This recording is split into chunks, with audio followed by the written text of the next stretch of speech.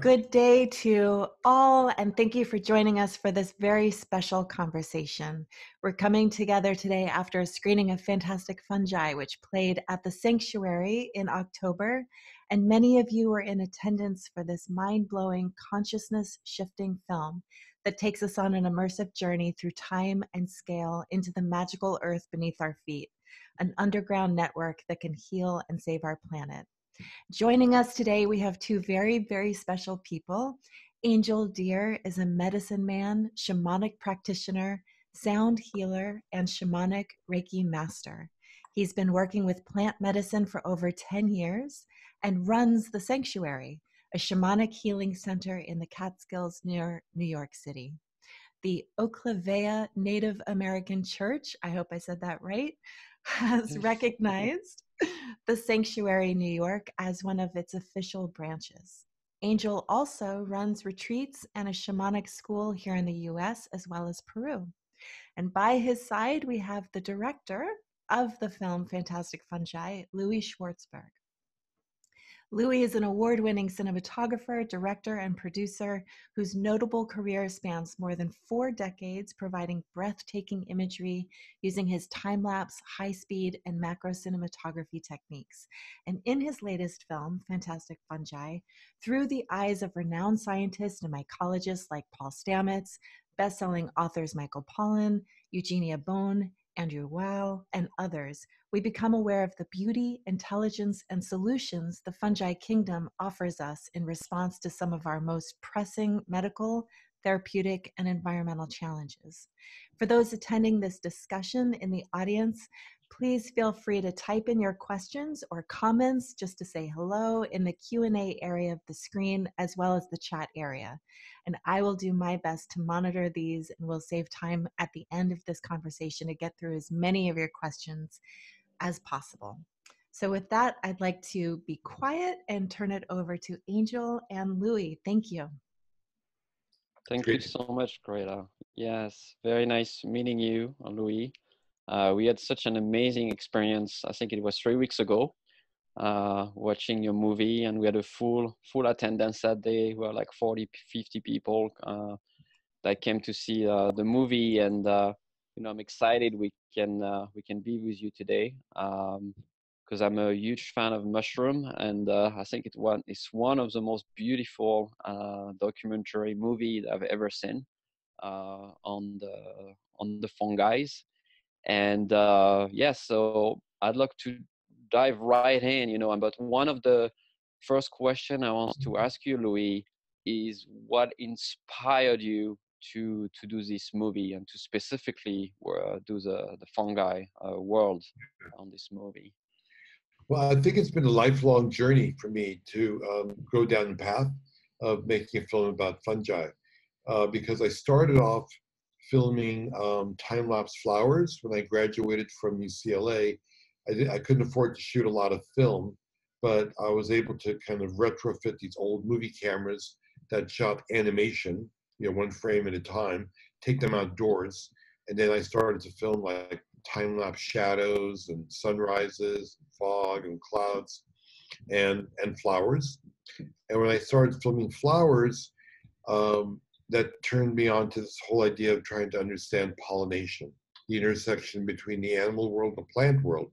And as you know, the flower turns into fruits, nuts, vegetables, berries, the healthy food we need to eat. Without the intersection between the animal world and the plant world, with bees in particular, we'd have no food. We wouldn't have any of the healthy food we need. And then you ask the bigger question, well, what do plants need? Well, they need sunlight, they need water, they need soil. Where does soil come from? So it comes from the largest organism on the planet. They found one in Oregon, it's 2,000 acres. And, fungi can break down organic matter to create soil. Most people don't know that. So it's been like a journey over 40 years where I'm just trying to unveil the mystery of life. I'm just asking a bigger question over and over, So that's why I made the film about mushrooms, not on mushrooms. If I was on mushrooms, it would have taken probably a lot less time. Yes, But I imagine, I mean, some of the sequence, and without being too technical, but some of the sequence seems like you've been spending a year in the forest waiting for one mushroom to pop out somewhere, and then somewhere else. I mean, there's fungi from all over the world in your movie, Yeah. and I was quite fascinated by the quality of the image, but also, I guess, the process to get those fungi, because it's always a mystery. I mean, I love going for mushroom hunting and trying to find them. I have my spots here in the forest and on the land of the sanctuary where I know some of them, where they're coming up or when they're coming up, but they're quite mysterious. They're not always there, and they're not always there at the same time. So I'm kind of wondering a little bit what's the difficulty to kind of find them and also be there when those this mystery of them blooming out happen. Yeah. Well, what's great is that even someone who's like an expert like you assumed that I shot most of those outdoors. The reality is we shoot them indoors. I work with mycologists, and we have to shoot them indoors because you can't leave a camera outside for a month. Otherwise, someone will steal it. Or you have the variation of light, his flickers. We have to shoot day to night, bugs, lots of variables. So we create little mini sets interior that we're able to control 100%. And with the help of people who are experts, we start so that I know where the mushroom is going to pop up.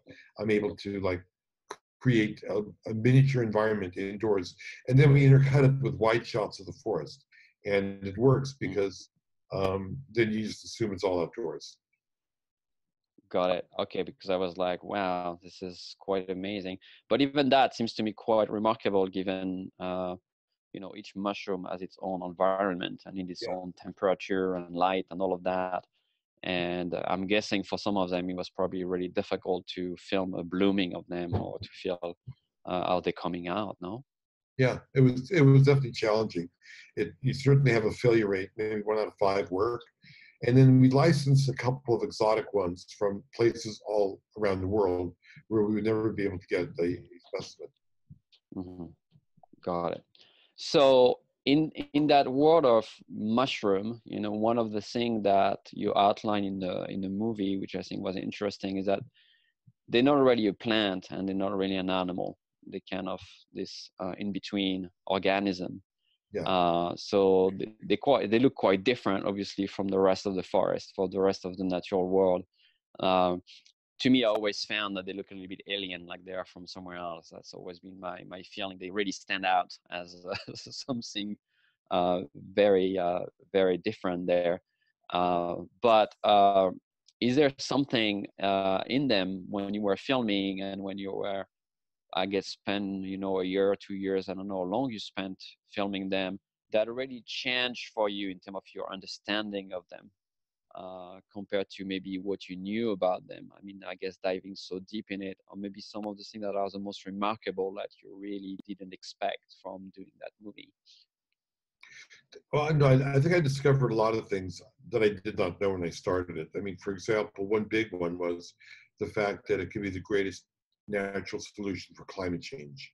The whole idea that, CO2 goes into the pore of the leaf, which I visualized with one continuous kind of animation shot, and then the carbon goes down the trunk of the tree, through the roots, and into the mycelium network. 70% of the carbon goes underground. Well, that's the greatest natural solution for climate change, by being able to sequester the carbon and putting it back in the ground where we have dug it up and burned it with coal and fossil fuels and oil. So I never knew that. I'm an environmentalist for many years, very active making environmental films. I didn't know that. The other great aha moment for me too is the whole idea of the mother tree, the fact that a mother tree can share nutrients with its kin. And that's how ecosystems can flourish, by being able to share nutrients under the ground. They also use the mycelium like an underground internet, the wood wide web, where they can warn other trees, smaller trees, if there's a pest or some disease that's attacking the forest. The fact that there's a communication system under the ground, I found that to be remarkable. And I think what we're trying to do with the screenings is bring what's below the ground above the ground. This idea that there's a shared economy under the ground, not based on greed, where ecosystems can flourish. That's why we're doing these live events, so people can come together, connect, and almost be a mirror to the mycelial network. Yes, and I really appreciate that, given we're at a time of great change at the moment in our communities, in our environments, with the changing climates, with communities that are struggling in many part of the country or many part of the world, and people are trying to connect. And I feel like this rebirth or this revival of the mushroom world that you shown in your movie, through construction materials, through many ways the mushroom are coming into our life at the moment. It's kind of them trying to come to help us. And in shamanic work, we always say, or in herbalism, we say, oh, well, when you're sick or when you need a plant, that plant will show up. Yeah. It will show up in your garden maybe 6 months or a year before the disease show up. And mushroom are a huge part of the medicine we use in shamanic work.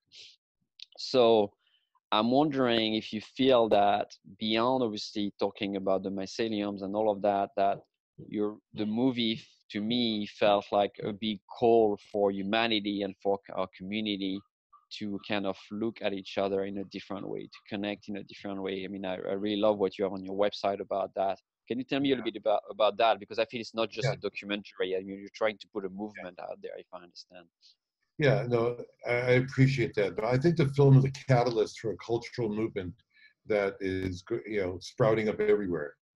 And I feel that, the mushrooms are a portal really into nature's intelligence. And the end result, I think, of watching the movie is really about shifting consciousness and elevating consciousness. Um, and I think what's powerful about the film, especially, is the fact that for those communities that might be scared about shamanic medicine or anything that sounds a little bit like Eastern religion, um, they think they're just showing up to see a documentary about mushrooms. But at the end, the conversations are about love, about connection, about how do we live in harmony with nature? How do we reconnect with ourselves? We are nature. And how do we reconnect with each other? I think that's the message that the mushrooms are trying to make us awaken to in this particular time of breakdown and breakthrough. Breakdown in terms of, fossil fuel economy, political and social structures, the healthcare system. I mean, all these things they're maybe not fixable. It's like we need a new paradigm. Mm-hmm. And I think that the mushrooms are kind of indicating to us that this is a time for change. And we need to be able to have new ideas.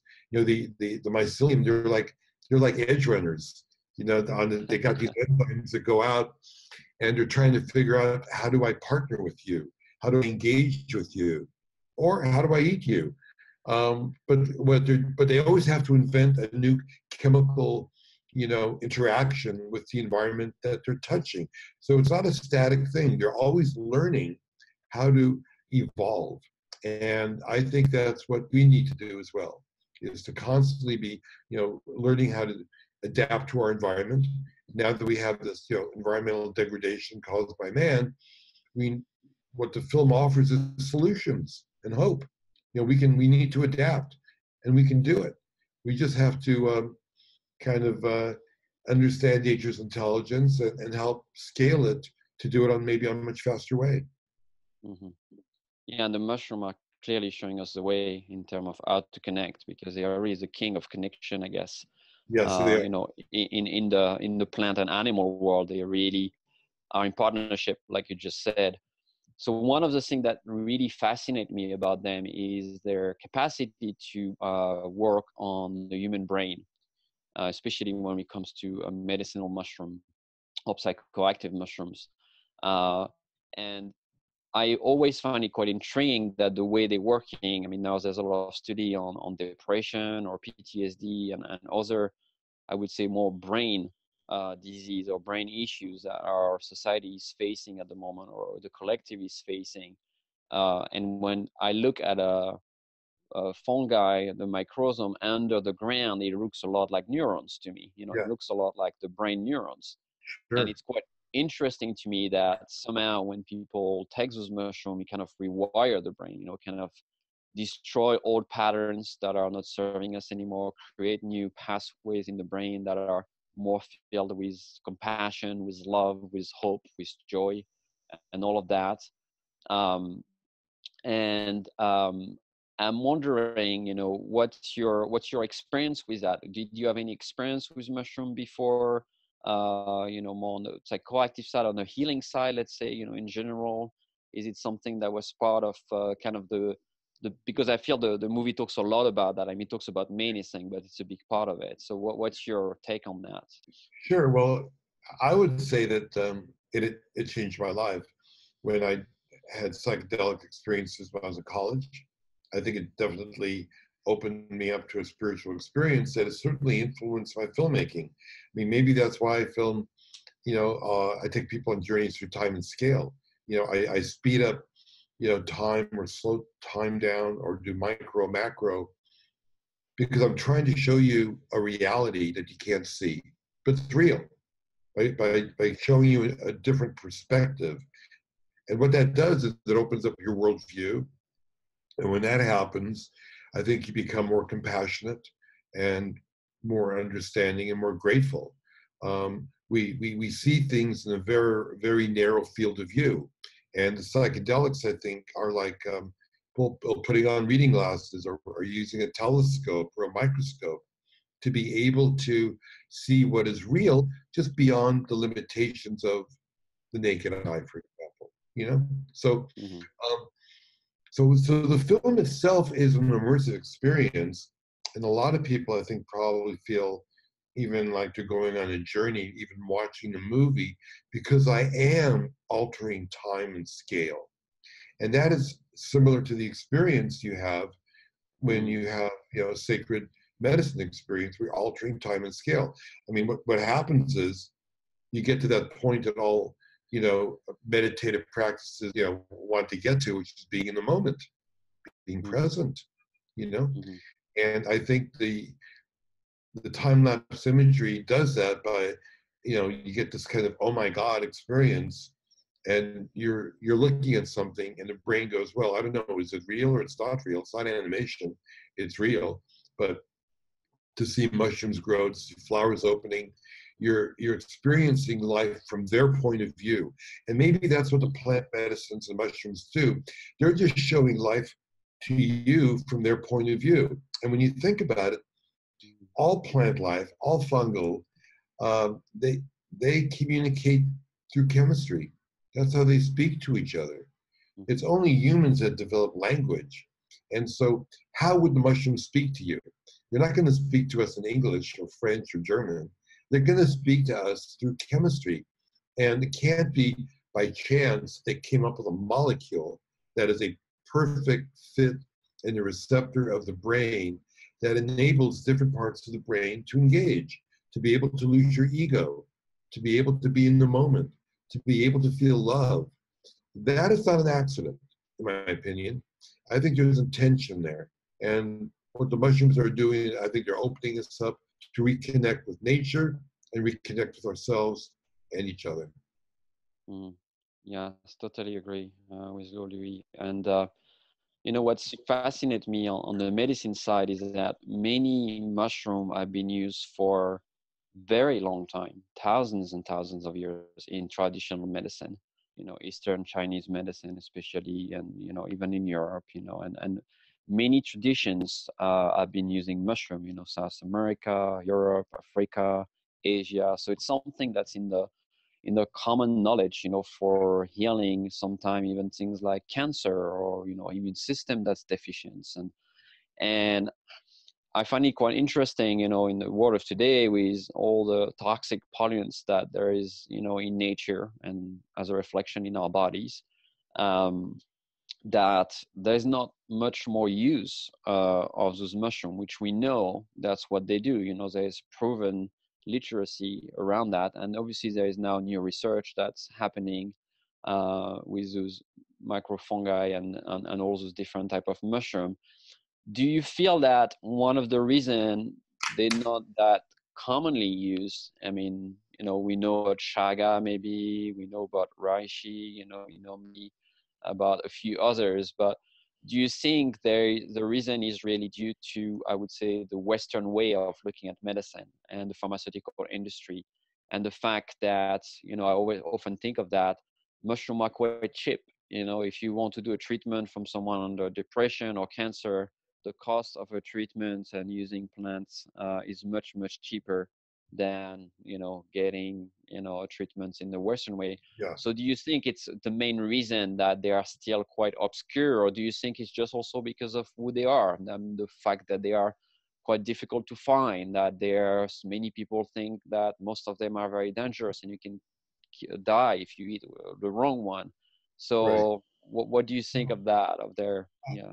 I mean, as you said, look, indigenous cultures have been using it for tens of thousands of years as a rite of passage, that you would do it maybe once or twice in your life, not as a party drug, but as a way to, have a spiritual experience, your own personal vision quest. And I think that has a lot of value. What happened, I think, certainly in Western society, and we talk about it only briefly in the movie, but Richard Nixon declared war on drugs. They labeled mushrooms and LSD, which was at the forefront of psychological research at Stanford and Harvard, with great results, helping people with addiction to alcohol, tobacco, depression. And then it all got shut down because it was a political move by Richard Nixon to, combat his political enemies, people who were like anti-war protesters, people of color. Because what the mushrooms have in common, and with people like that, they're changers. They're always going to be rebellious. They're going to challenge the status quo, which is a healthy thing. That's where progress comes from. There is no solid like religion around mushrooms or any sacred medicine. They're always asking questions. They're always asking you to explore. There's no rigid Bible for any of this stuff, right? And so it's great that they're always going to be, challenging. And because of that, because they're a threat to the status quo, they're a threat to government. They're a threat to organized religion. They're some people want to have all the answers, and then there are others that see life as a journey to find the answers. And maybe you never get to it. I mean, when they asked Einstein his definition of God, he said it was a sense of wonder. So I think it's great that the mushrooms, enable you to go on that journey. Some people are scared of that idea, that there is no concrete answer for everything in the universe. And some people can embrace the mystery and fall in love with that mystery as a life of learning and the journey we're all on together. So, so I guess in Western society, it just became a little bit more materialistic and more mechanistic, where we all have all the answers. Science went in that direction as well, where everything has to be, very didactic.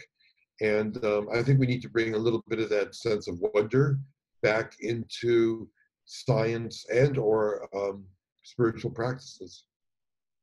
Yeah, it feels to me, when you look at a system today that has promised us to have all the answers and all the solutions, especially with the rise of science and technology in the last 40 or 50 years, and very, tight structures of, belief system, especially not just through religions, but cultures and the Western way of seeing things.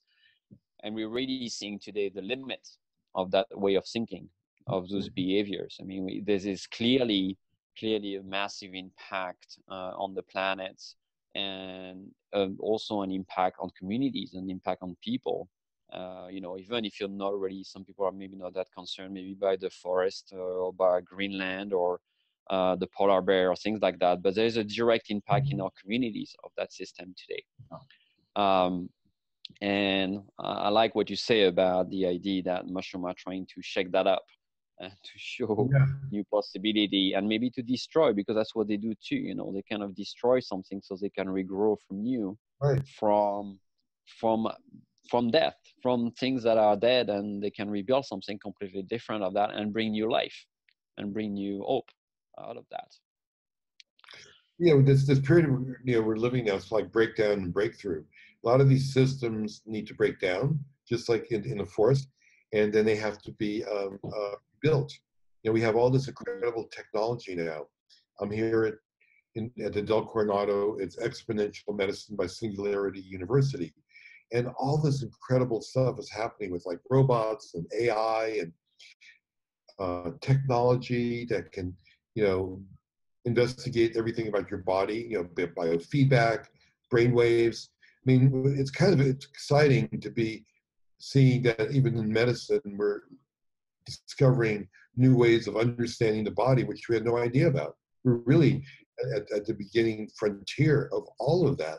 So again, I think that it's healthy to have new systems. I mean, maybe eventually there won't even be doctors you go to. Everything will be an app on your phone because it's going to be measuring all your vital signs, and more energy has to go into preventative, healthcare instead of treating people that are sick because they went down the path of self-destruction with their diet or lifestyle or environmental degradation. We got to change the whole thing, and who knows if even the healthcare system can be changed, or whether we just got to start from scratch and build something brand new. In any event, we need to have that conversation because it's clear what is not working right now, and we have all the tools and technology know how to make a change. We just need to have a shift of consciousness to make that behavioral change occur. And maybe that's what the mushrooms are doing. They're inspiring us to be the changers. Yeah, and one of the thing that comes up when you're sharing that is I wonder if we're mature enough somehow to be ready to be taught by the natural world and by mushroom. And maybe because we are very focused on technology, and we think all the answers to, from the climate crisis to community crisis to healthcare and all of that, will come from the next big invention, the next big technology revolutions, which is true. Obviously antibiotic came, but somehow antibiotics, were also from the natural world. So there has been big revolution. Obviously our way of life has changed a lot, and we have a much easier way of life to a certain degree than our ancestors. And that could be arguable, even that I'm not 100% sure. But do you think we are ready today? I feel like, there's so much money very often you see to launch a new satellite program, to maybe conquer a new planet, to invest in AI, to, find a new app that's going to reconnect people, when we know in the first place technology has really disconnected people. Are we ready to sit in the forest and listen to a mushroom? I think that the question really is, it's not whether we're ready or not. I don't think we have a choice because of the environmental degradation and the time bomb of climate change. I mean, if we don't, according to 350.org, which measures the amount of CO2 in the atmosphere, we really have 10 years to really dramatically turn it around, because already we're past the tipping point, and then it's just a matter of how much suffering will there be. So there is a time clock right now that is ticking, and we have to do something right now. And you see that there's a movement with young people across the planet that are protesting and demonstrating, saying their future is at risk. So now is the time, and then maybe the mushrooms are really, bringing together thought leaders, environmentalists, to really focus on this issue at this critical moment in time. We can't wait for a couple of generations to eventually evolve. That's the way it's always happened in the past. I don't think we've ever had a time in human history where it's either now or never. And again, I don't want to be like a doomed, person and doom and gloom, but that is a reality. But I think we can roll up our sleeves and do something about it. And the mushrooms and the movie offer a lot of solutions of what we can all do. And just for example, permaculture, no-till, farming. Let's stop using pesticides. let things decompose and rot in your garden. Support your organic farmer. Grow organic food. These are all things you can do in your backyard. So there is a call to action, and if we all, I think, start to move in the right direction, we can turn it around. Yes, so Greta was asking a question, how will this affect your filmmaking and future projects? Obviously, you've always been involved in environmental projects. This movie is still, playing through the country, and I think now at the moment it's on the West Coast, I think, or something like that. But doing all this research and this filming on the mushroom, what did the mushroom told you about your own life, your own past as a filmmaker, and how this is impacting really how you see things? Or you just, you have maybe 4 or 5 projects in your mind or in your heart for many years that you want to outline out there, but is this something shifting? And maybe with this urgency also that you mentioned. Yeah, I think that like one thing I didn't, certainly expect is like how I was going to end the movie was really a giant statement about the fact that communities survive better than individuals, and Mm-hmm. and that's why we're doing these theatrical events prior to putting it on a streaming platform where people would be potentially watching it alone on a digital device. Again, disconnection from each other.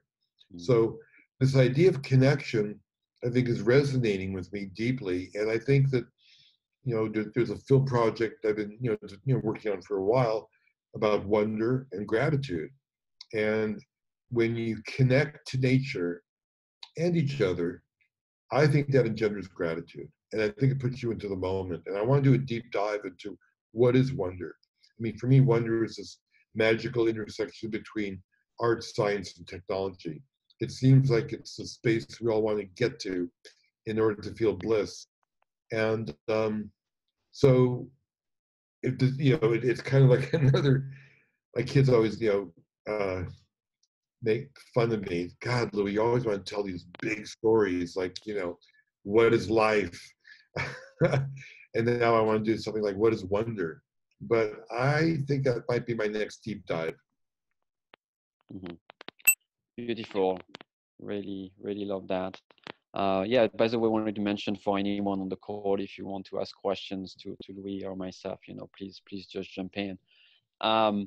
I just want to come back to the point on medicine and sacred medicine, because it's a big one that you touch upon in the movie. And there has been, many cities at least, and sometimes some states that have started to decriminalize those sacred medicine. And it seems that to me that there is a movement. I mean, Chicago just announced, a few weeks ago, I think, decriminalizing all plant medicine, not just mushroom. And it feels to me that it's quite interesting that this is happening at the moment, and there's something really a big push around it. And cities like Chicago, like the third city in the U.S., we're not just talking a small community in Oregon. And do you feel that this is part of what's going to make the mushroom really come and be more prominent out there, or do you feel it's more going to come through some of the other application like pollution control or building materials? I mean, you give some example there. I think some people now have found some mushroom that are able to digest plastic, Yeah. which is a great hope potentially for cleaning our rivers and our Yeah. soils and our oceans. So what's your view around that? Where do you think, or maybe all the people you met, where do you feel there's really a big potential there? Well, I think that there's a giant potential for decriminalization of these sacred medicines, particularly with young people, because the younger generation didn't get the propaganda and misinformation that my generation grew up with. Even though I ignored it, it was still, scary to hear government reports that if you took psychedelics, create schizophrenia, it would destroy your chromosomes, all this like fear, you jump off a building. And a lot of people my age, after watching the movie, still have that fear. And now they're going, wow, where can I have like a medicinal spiritual experience? So young people, and I've seen it definitely at Burning Man and definitely at Lightning in a Bottle, these giant, events that are primarily, with young people, they're very open-minded to the whole thing, and it's really just part of their culture. Mm-hmm. Silicon Valley right now, I mean, people are microdosing. It's normal to go to work with microdosing. It's common. It it's being used to develop, you know, better software, better engineering tools. Everybody wants to be the next Steve Jobs, who was very influenced by psychedelics. So it's kind of weird in a way that psychedelics are being used to make money, but that's something that I'm observing. It's real, you know. And and you look at look how fast cannabis became not only decriminalized but legalized even for recreational use. I mean, I live in LA. I drive down Ventura Boulevard.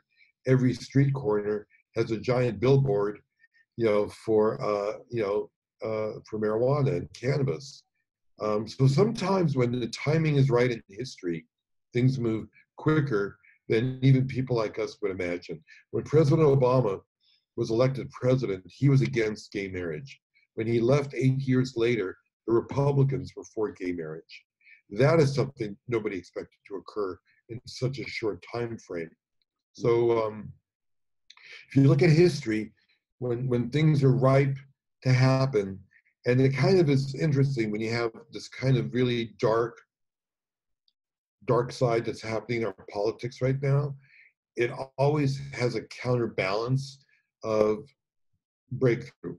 When Richard Nixon made the war on drugs in 1970, that spawned Earth Day, the largest protests that ever happened in America, and also the movements for women and people of color, all came out of this resistance. So for it's cause and effect, right? Mm-hmm. For every action, there's an equal and opposite reaction. So all this dark news we're getting right now, based on fear and anxiety, there is a counterbalance that I think has to happen, that I'm trying to help happen with the movie, which is getting people to fall in love with beauty. Because if you fall in love with it, you'll protect it. Mm-hmm. The beauty way, as Native American, talked about. Um, well, thank you so much, Louis. I wanted to wrap up with just one last question in terms of support. How can people really support this or movie? And, I know you still have screening going on, or even, whatever last words you want to give about what can we do, because it's all about action here. Like you said, I think we all, like Joanna Macy said, we need hope, and hope is through action and coming together. And you're trying to do that beautifully with your platform, I would say, around the movie. So what are the things we can do, with this movie or beyond the movie in this next 12 months to really support that awakening that we're all craving for? Well, what we're doing so far is all without an ad budget, and it's all based on word of mouth. So, I would say for everybody that's listening to certainly tell your friends. Go to the website fantasticfungi.com, and you'll see there's a schedule of where we're screening the movie. You can also sign up and host the movie.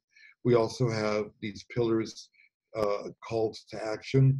So whether you're a forager, a chef, an artist, environmentalist, a medical practitioner, there are groups we can connect with and get involved with.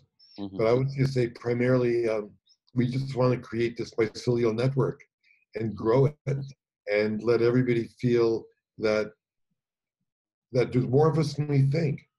Actually, you're in upstate New York, and my inspiration is the Woodstock movie. Before Woodstock, there were a bunch of people with peace in and love in and Haight-Ashbury in San Francisco. But when Woodstock happened, it just blew everybody's minds, and 400,000 people showed up on a farm to listen to rock and roll and smoke pot. So that changed the music scene, changed the politics, changed the cultural scene. That was a major breakthrough. And I think the reason why is that people kind of looked around and said, oh my God, there are more of us than we think. We're not a tiny little, minority. People started to connect with each other, and it became a much bigger movement. Yeah, we're not alone, clearly. So thank you so much, Louis. Greta, I don't know if you want to say something to close or if you have any questions, but I think it's It's really rich, and we see there's so much more than the mushroom here. I just want to thank both of you for coming together for this conversation and listening to it. It was incredibly inspiring. Thank you both. And we will have a recording of this for anyone who wasn't able to attend in this hour. So we'll make sure that all of our communities do get a chance to connect and be a part of the conversation. Thank you. Yeah, thank you guys. Thank you so much. Thank you, Louis. Bye. Bye-bye. Take care.